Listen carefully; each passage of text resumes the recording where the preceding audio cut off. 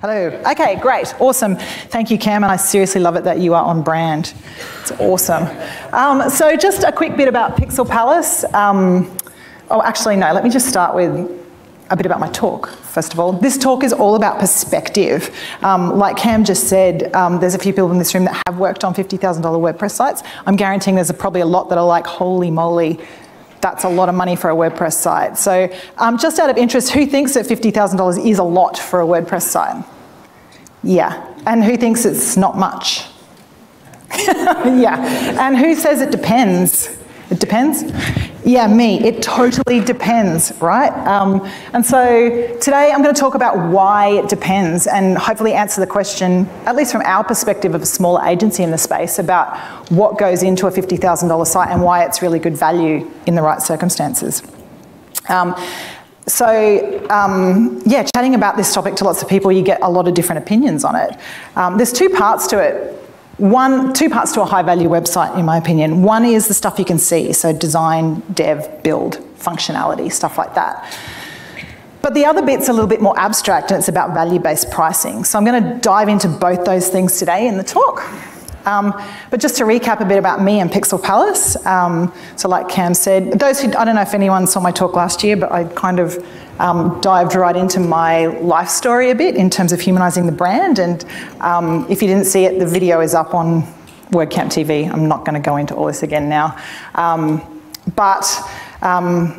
Yeah, really interesting. I started in web after my glittering music career ended.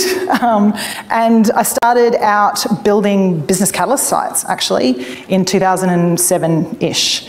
And I was building sites for about $500 when I started. I had a few contacts from my music industry stuff, so I was getting to work on some cool things just from home. I just had my first baby. And at the time, I was like, talking to a friend on my couch when I first started, and I was like, oh, imagine if I could earn $500 a week from this. This would be, oh my God, amazing. And I think at that time I charged like someone $3,000 for an e-commerce site, and I thought I'd made it. That was it. This was freaking unreal. So it was about 2011. I founded Pixel Palace after that, and in about 2011 we moved to being WordPress specific. And now 12 years on, we specialise in strategic marketing and custom WordPress in particular. To talk in terms of price, our custom sites range from about the $20,000 mark start point up to $100,000 would be the biggest one we've done. We're a small team. There's 7 as of last week. I'm currently scaling the business, but for a while there it was only 3. Now it's been 5 for a bit, and now we're 7. So exciting times. So I'm going to talk about some sites today, and I am not saying that any of these sites or the sites on our portfolio or these clients paid $50,000. That is not what I'm saying. But I think it's important to show some examples of some functionality and things that we've built that are examples of things that go into a high-value custom site. So some of our clients at Pixel Palace include businesses like Women's Agenda, which is a large news site out of New South Wales. We have done quite a few jobs for RSPCA over the years. We've got another one on the boil at the moment, and particularly their Humane Food division. We launched Travel Bootcamp this year, which was a really great custom site for a bunch of travel Instagrammer, blogger, influencers that run a really fantastically large event every year internationally to teach people how to make money from travelling. And we've done quite a few travel sites, so big, complex, African safari sites, we've done a couple, things like that. So lots of content, lots of pulling of stuff, multilingual, blah, blah, blah. So that's the sort of examples of work that we do. So what goes into a high-value site? Well, obviously, design and development. And I think most people think that that's what we do. And it is. I mean, that's the basics, right? The foundations, everyone does that.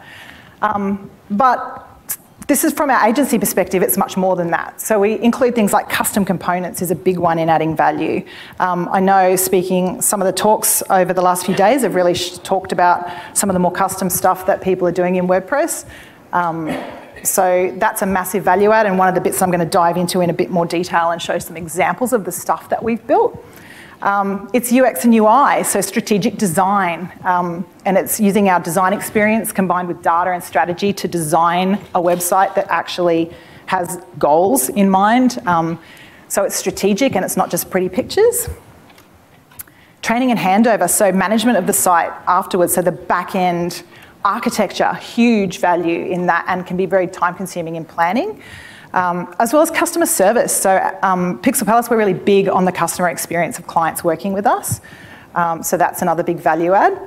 And then finally, strategy and planning, huge. A huge amount of time can go into strategy and planning on a high-value site, because there's often a lot to work with, like a marketing team at a business or just lots of content and lots of things to keep in mind to lay foundations for a successful project.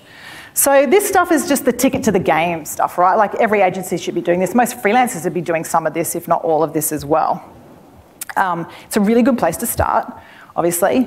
But I'm going to just look at this from a client perspective as well, because this is part of the thing about adding value and how you start getting up into higher value in the space of web. So from a client perspective on a web project, they see all these same things. It's all the same things, but they have a different meaning to clients and a different level of importance.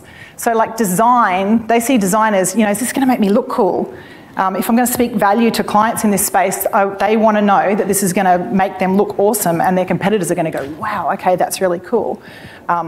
They're awesome. Will this make me look awesome? Dev, lots of clients, even big corporates, don't understand dev. They don't understand the technical side of it. So their concern is this going to work? I have no idea in this space. Is it going to be fast? Is it going to be good? Are they doing it the right way? I don't know. So value add there in terms of communicating that. Custom components. Can I have something unique? I've got this idea for really helping clients understand what we do or finding this information easily. Can I have something custom on my site that my competitors don't have? UX UI for them is, will this convert? Am I going to make more sales? Is it going to work? Training and handover. Can we manage this in-house? I'm investing all this money, and the last website we had, we can't update anything without calling the web company. This is a massive concern and a huge value add if you can speak to the problem of the client in terms of, yes, you'll be able to manage this in-house as long as we invest the time in making sure that we've set the back end up properly for you. And lastly, the strategy. Making sure the investment's going to be worth it. So being able to show that they're going to get ROI on it because we've laid some foundations that are based on real facts and real data and real user information.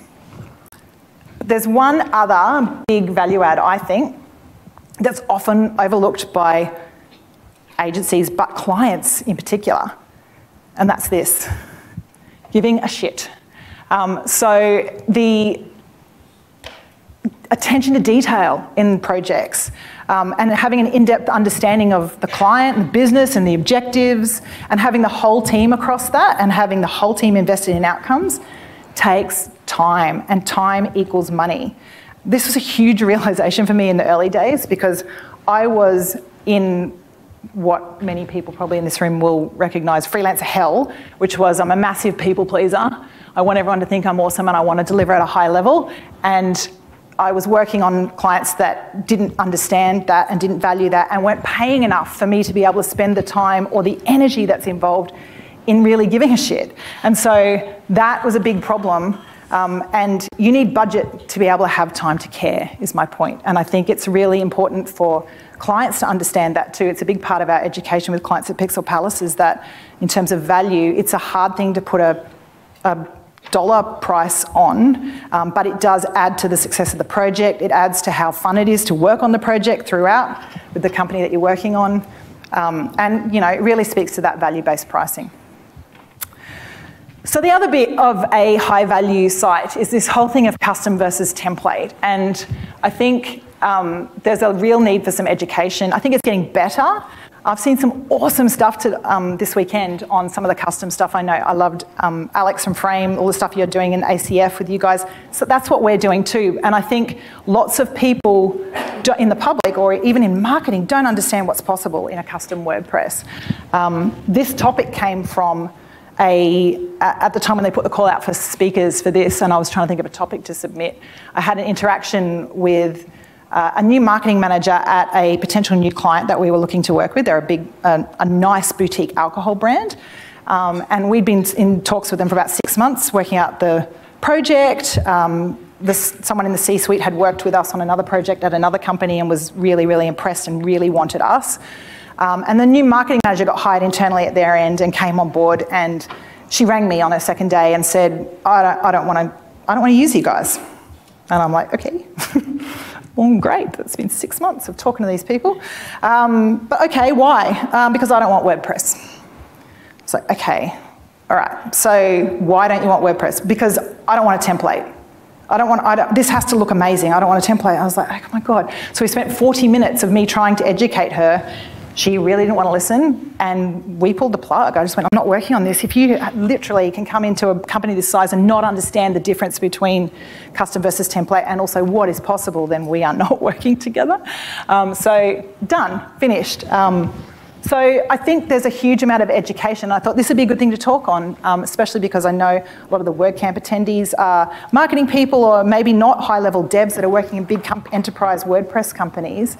You know, you might be freelancers, or you might be marketing or content or business owners, and you might not realise that there's so much you can do in a custom WordPress. It's amazing.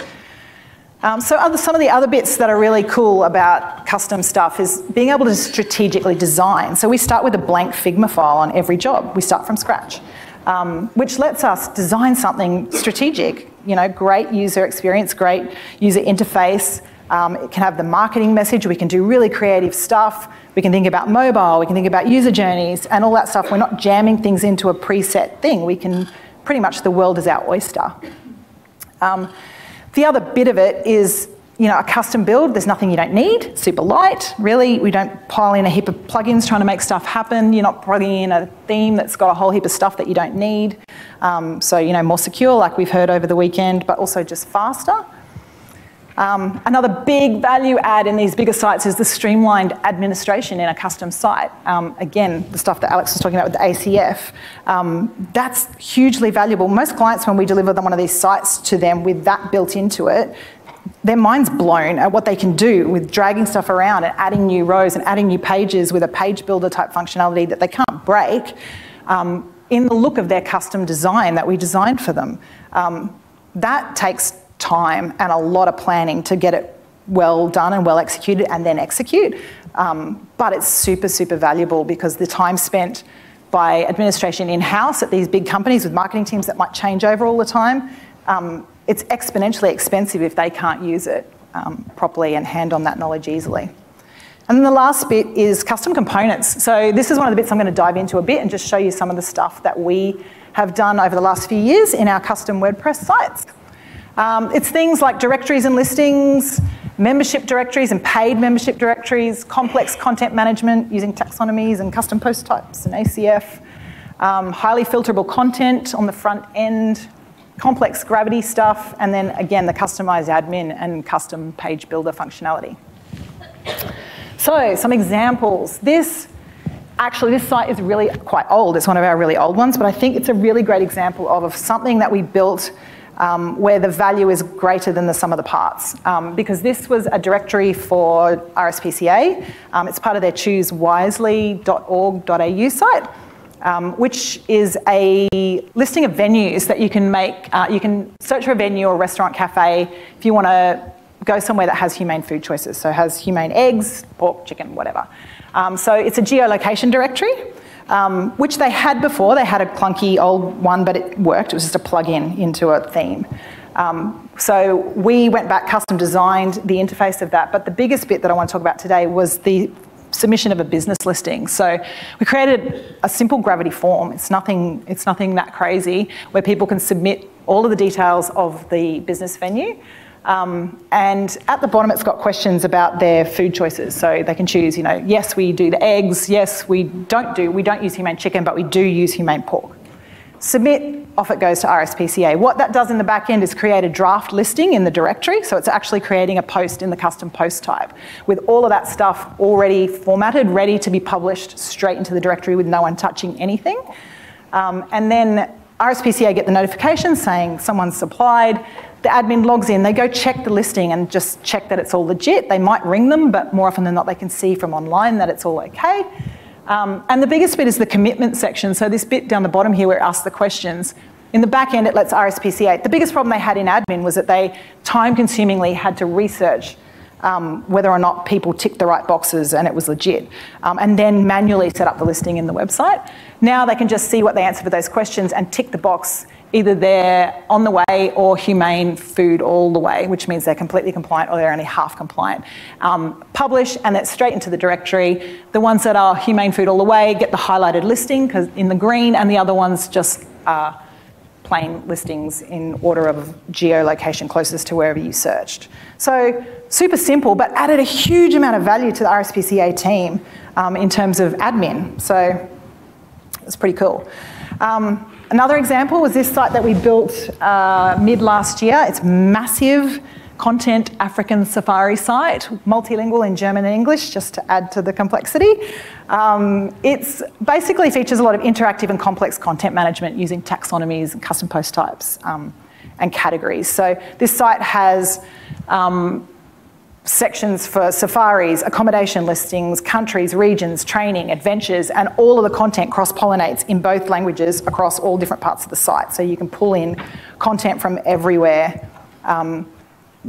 basically using the categories and taxonomies and stuff. So it also features a really cool custom element. One of the custom elements, there's heap. There's too many to go into today, but this one was cool. So this is on the homepage, and it's an interactive SVG map of Africa, where you can select the area of the region of Africa and get a quick link into some details about it. So in the back end, this is an ACF row, and you can just select, you turn on Namibia, so all the regions that are in that map are actually set up in the back end ready to go. So the client could just tick it live and fill in the top pick selections from a selector in the ACF. The rest is automated, publish, and it's straight live to the site.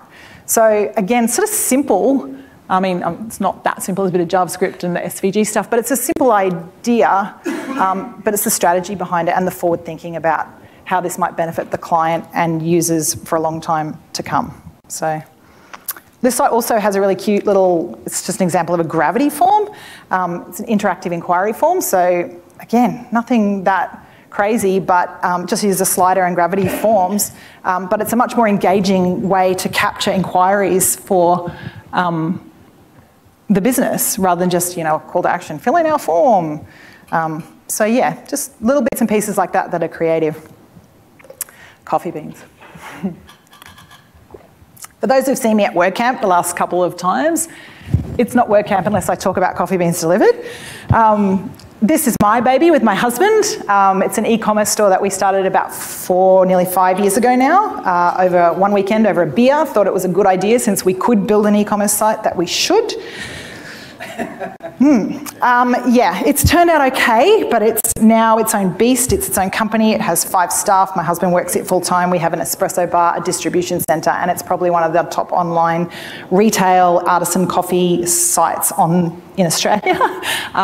So yeah, it went well, but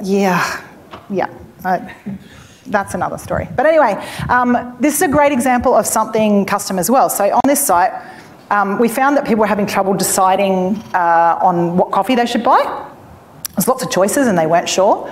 So we came up with this idea for this interactive quiz, which is basically just using a gravity form again, and some custom graphics and obviously some front end stuff.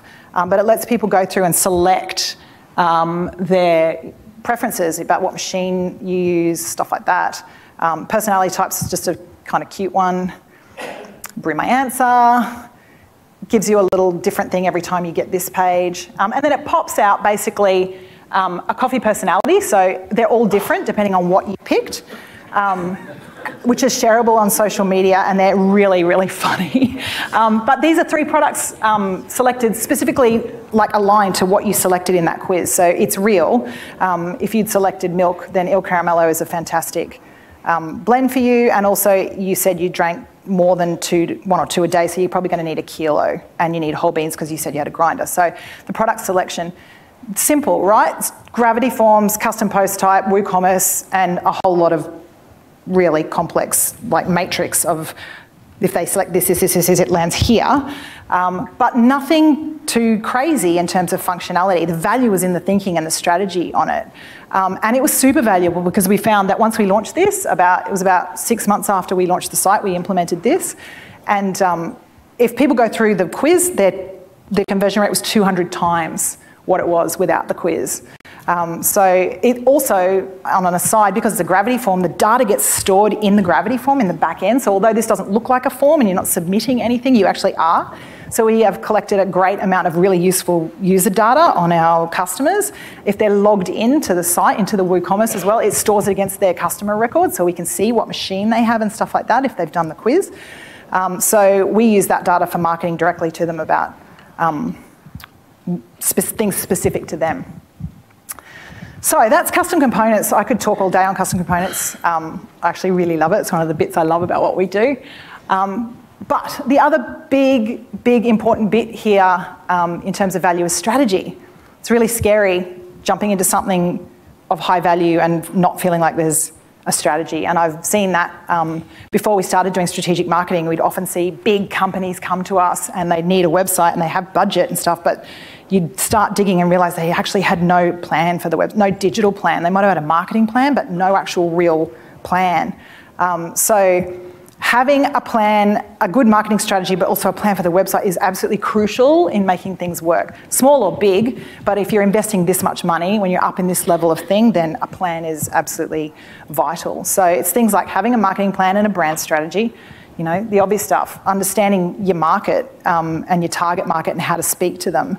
Yeah, it's easy to assume that their clients know why they want a website, but really more often than not, don't, which is frightening. The other bit is, you know, UX UI, taking the strategy and turning it into a really good design that works. So we also find here a really good value add is anything we can do to get the client really focused on the user at this point. So that's things like user goals and journey mapping, content canvases aligned with their business goals, and all that sort of stuff is part of what we wrap into a package on a higher value site like that, because we don't want to work on anything that's not going to work. It doesn't feel good. Architecture is the other thing. So along with planning, it's about looking at audience research. So looking at real data. If they've got an existing site, we'll look at, you know, how's that performing? What are the top pages? Where are people going? Where are they dropping off? All that sort of stuff, and use that to plan the new one. It's really great to show that to clients because it adds massive value when you're starting to talk about real data and not just abstract assumptions on things. Then also it's about considering how WordPress is going to handle the project. So we do spend a lot of time, and this is pre-build, pre-design, pre-content, pre-final content a lot of the times, a lot of time planning and the structure and laying the groundwork and foundations for things like the custom post types and taxonomies and how things are going to feed into, how things are going to pull across all different parts of the site.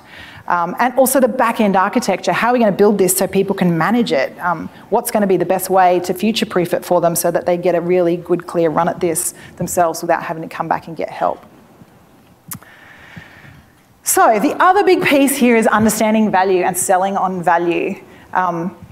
It's a tough one in this space because you do get people that just go, I want to know how long it's going to take you and I only want to pay you that. And that's not right. That's not right. There's so much, this is such a complex part of this whole thing, and I'm really fascinated by it, actually. There's a few things that go into this, though, that make this whole thing more than a website. Relationships matter. When you're embarking on a massive high-value site like this, it's a bit of time, and in a team our size, like when we were 3 people and we were doing sites this size, it's a massive investment. We are all in. The whole team is all in and all over this whole thing. So the relationship with the client is so important to having it work and feel good and maintain the momentum and the feel good about it. And anyone in an agency will know how quickly, and even freelancers, everyone that works with clients will know how quickly a client's attitude or their communication style or the relationship can just put a big downer on the whole thing and make you not want to work on it anymore. I have this analogy that everyone laughs at, but I think it's a good one, that embarking on a decent-sized web project with an agency is like choosing a baby daddy, because basically you're choosing to have a child together that you're going to raise for some amount of time together, whether it's just getting that thing born or if it's raising it to go off to college and be successful and make lots of money and support you into your old age. And I think you need to choose it carefully, like choosing based on whether you feel a synergy with this thing and you trust the agency and you trust the people, and in vice versa. I'm so picky about the clients we work with because I have a small team to protect the energy of, and I want it to always, I want Mondays to feel great at Pixel Palace. So the relationship matters. Communication major factor why a lot of projects fail.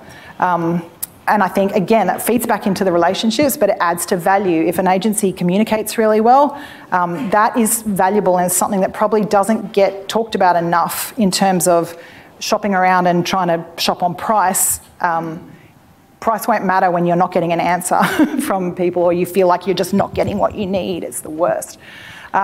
Systems and processes. So you need systems and processes if you're working on big sites so that things stay on track and on budget and avoid scope creep. Things will fall over if you don't have processes in place. Having processes and systems takes time and budget and experience. So again, it's adding to the value. Price versus cost. Yeah, so this is a great one because people shop on price on websites for some crazy reason. I don't know. I don't understand. It's kind of like shopping on price on a car. I get it if all you can afford is a $500 car because that's all you can afford and you need a car. And I think fit for purpose and all that stuff. But what you buy for $500 is not what you buy for $10,000 or $50,000. And the people understand that in that analogy, but they don't seem to understand it in web. So it's about taking a client from a low expectation of budget because they don't understand all this stuff that I'm talking about and moving them through that education to understand that sometimes the cost of a website is invisible.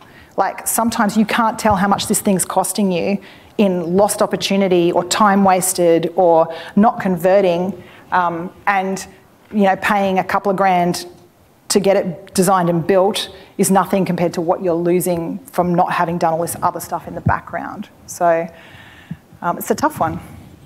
And then charging for value rather than time. So, if you employ an agency like Pixel Palace or some of the other sort of agencies in the space, you're employing experience and speed and expertise, and you're buying on outcomes. You're not buying on, it's going to take us 40 hours to do that. Our experiences come from years and years and years of doing this stuff over and over and seeing it all. So we can be quick and awesome, and we know how to quickly jump in and do something, and we have things in place to be able to roll stuff out really quickly. That's valuable. It's that thing of, you go to the dentist and he tells you it's going to be $500 to pull that tooth out and it's hurting you.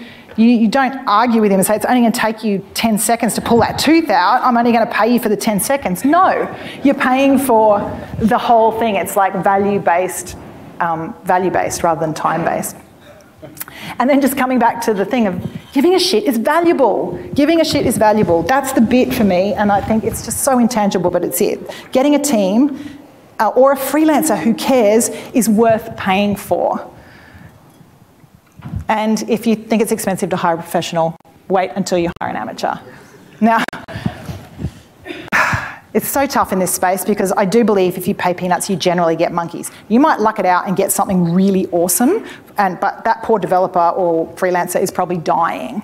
Conversely, I'm all about not selling to clients who shouldn't spend big money for something. I'm definitely a massive fit for purpose is my thing. I'm all about fit for purpose. So there's a range of options out there in this space. You can get a site for $500.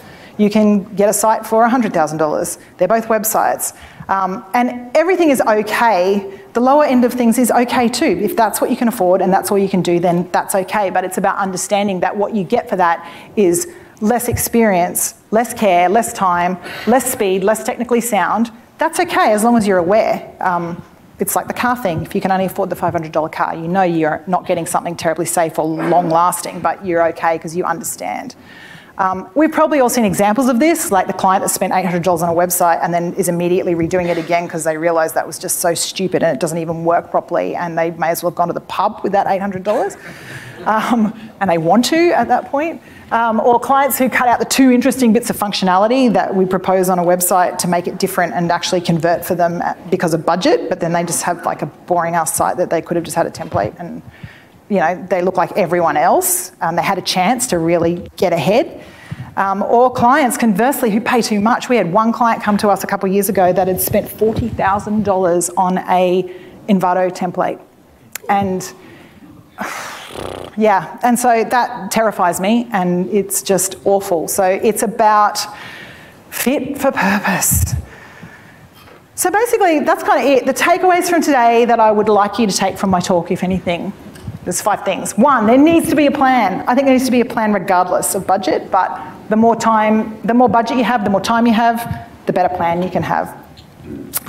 WordPress can be greater than the sum of its parts. I'm yet to see something we can't do with a custom WordPress. Like, you can do some cool shit. I love WordPress for that. And if anyone tries to tell me otherwise, next. The architecture, the admin, and the back end adds a huge amount of value, and this is something people don't talk about enough, but it really should be. If you're a marketing manager and you're getting quotes on websites, like talking about how the back end architecture is going to be set up is really, really important. Relationships matter. Relationships for me and communication is the biggest thing in my business. It's the reason why Pixel Palace always has done well, because I'm a communicator. I'm a people person. I might not be the best designer. I'm definitely not a developer, but I understand people and I know how to communicate well. So I manage relationships well, and that is of massive. I think you could talk to anyone that Pixel Palace has worked with in the last 10 years, and that would be the number one thing they say at the end of a project. At the beginning, I was scared of spending the money. You were 3 times more expensive than some of the other quotes I got, 10 times more expensive. But oh my God, in a heartbeat, do it again. I wish I knew that at the beginning. And I have this thing too. I'm always like, if you knew what I know, you'd be fine with it. You'd be like, shut up and take my money. So relationships and communication is everything in that space. And then value is not all about the time it takes, like the dentist. So that's a really important thing, I think, for everyone, freelancers as well as potential clients, or if you're in the market for a website, understanding that the value is not about the time it takes. That's it. Got time for questions. Thank you. How quick was I? Yeah, we got time for... Yep. We've got time for a few questions, I believe. So if you could come down the front, we will have some microphones. And yeah, thanks again, Jen. That was an awesome talk. No worries. There and there.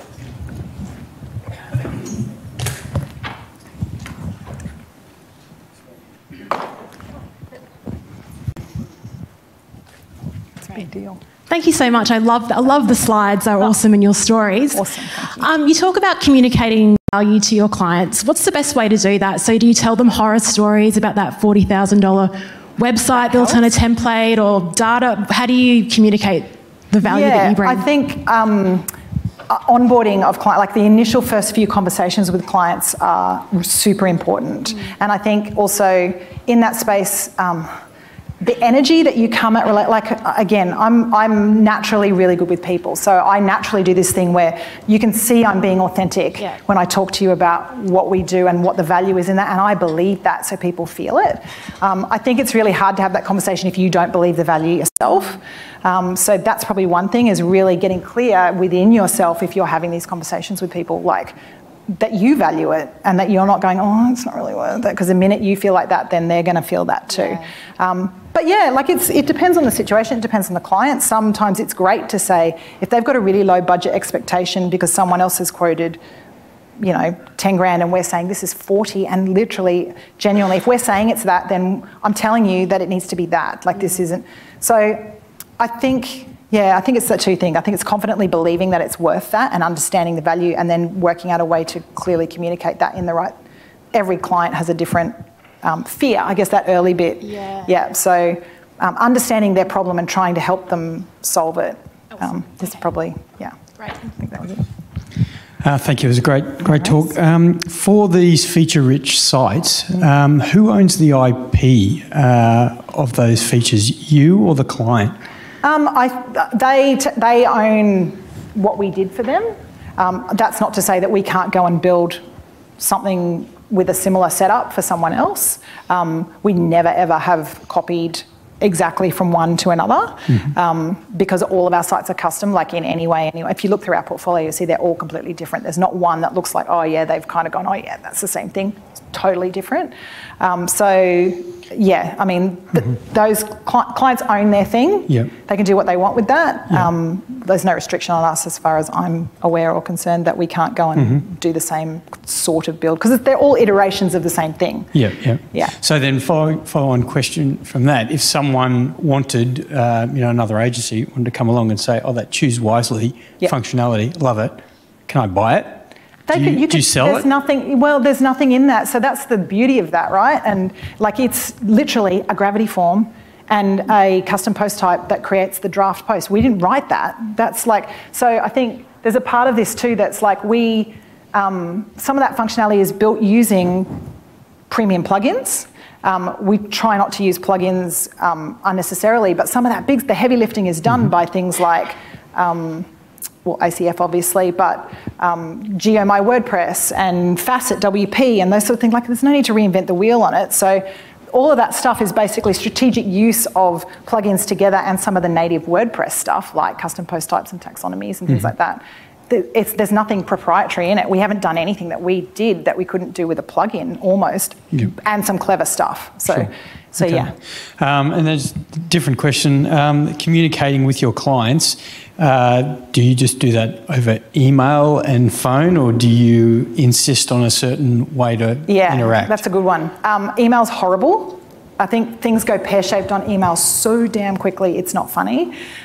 So I think a lot of clients are happy to rage on an email as well, but they don't tend to rage when you pick up the phone. And I feel like a lot of creatives in particular are really scared of that phone call. But I mentor a lot of other designers and sort of startups in the creative thing, and I'm always saying to them, get comfy with these conversations, get comfy with uncomfortable conversations. Because what I've found over 10 years of doing this is that clients love me because I have boundaries, and I say, no, that's a really great idea, but no, we're not doing that because it's out of scope and it'll take us another 3 days to do, but we can do it, I can quote on it, blah, blah, blah. But that's a phone call, not an email. They get an email on that and they're like pissed off.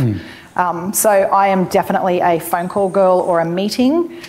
We have found to presenting designs the first time to clients, in particular where there's multiple stakeholders, in person or at least on a Zoom, so I can watch them because I watch their face and I know, and I've got a spidey sense that my team will tell you it's hilarious. I'll predict. I can tell you what their feedback's going to be before they send it, and every time it's like, yeah. So yeah, but being there and presenting in person lets you talk them through the stuff. It's so easy to make assumptions that people know everything that we know, and you've been working on a complex design for a big corporate site for ages.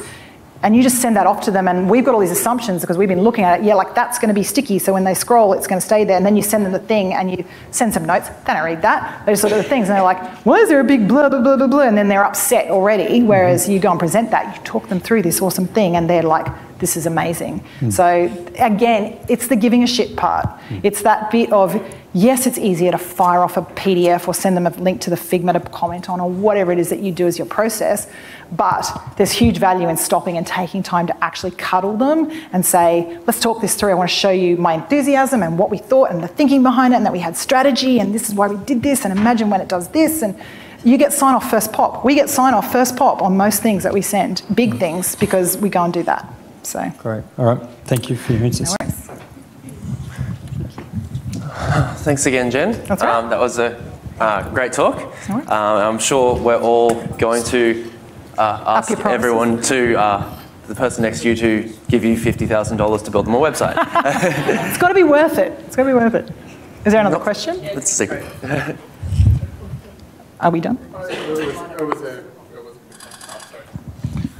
I was just wondering, how far do you get through scoping before you give the quote of this will be $50,000? Yeah. So these big sites definitely often have a paid scoping.